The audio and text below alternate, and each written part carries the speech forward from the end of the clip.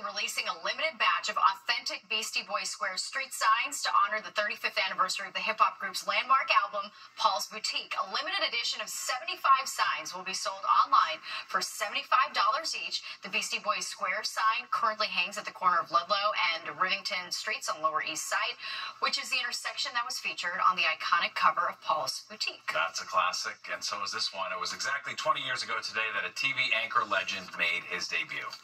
Well, that's going to do it for all of us here at Channel 4 News. You stay classy, San Diego. I'm Ron Burgundy.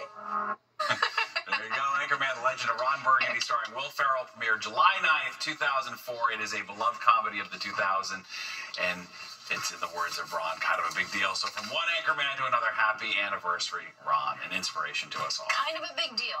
That's kind right. of a big deal. It was great seeing him reprise that role at the Tom Brady roast. Tom Brady roast. Always fun. Will All Ferrell, right. so good. That's for sure. And there is more of the 10 o'clock news straight ahead. But first, here's a look at what you can expect tomorrow on the roads and rails.